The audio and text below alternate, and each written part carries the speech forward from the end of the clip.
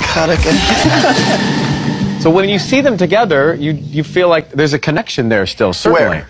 Here? Between the two of you on that couch. There does feel like there's zero connection. She made that very clear just now. I just want everyone to know we are just co-parenting.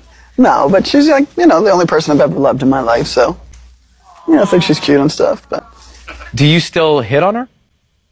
Yeah, I try to her like once a week. Is there a chance anything could go back to the way it was when you were more than just co-parenting?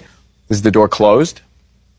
I mean, I don't know. I feel like she has to say the door's closed just like to make the point. The debauchery but I think Can we just let her talk?